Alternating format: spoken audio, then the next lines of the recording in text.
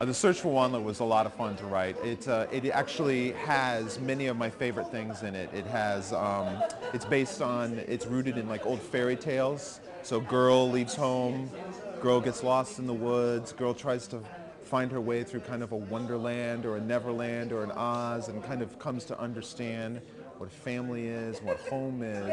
But at the same time, I kind of skinned it in science fiction, so it's got all my favorite things as a kid. So it's got aliens and robots and hover cars and cool tech and stuff. So it was great fun, and you know, all the books that I've made for kids, they've all been fun. They've all had something special. So I've always tapped into what I would have liked as a kid to see if I could make it as an adult.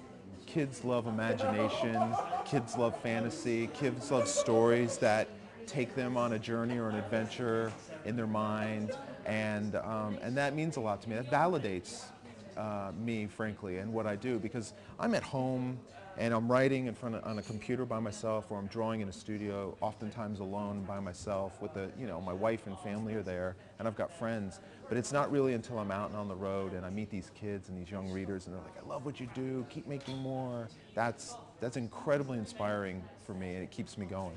The Spiderwick Chronicles, Holly and I kind of finished. I mean, we did the first 5 books, which is what the movie from Paramount Pictures was based on, and then we did the big field guide. And then afterwards we did a trilogy of little stories called Beyond the Spiderwick Chronicles. And then we were kind of like, that's enough Spiderwick Chronicles. We kind of wanted to quit while we were ahead, while people still liked us and loved the stories and stuff.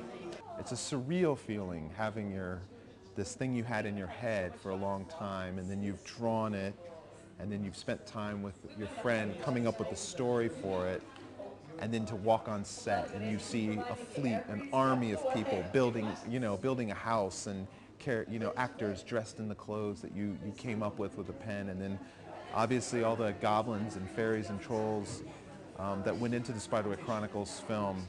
It was an amazing. I felt like a kid. I felt like a kid with like a golden ticket to be able to go on this movie set.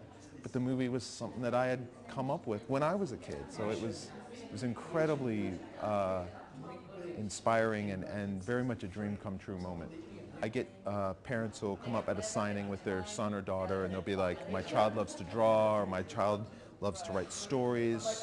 What could they do? What's good advice? And actually for me, the best advice I could give would actually be to the parents, because I'm a kid who loved to draw, but a lot of kids love to draw, and I had my head in the clouds and would come up with stories as I did my drawings. But I'm definitely the product of parents who recognized that and just kind of encouraged it.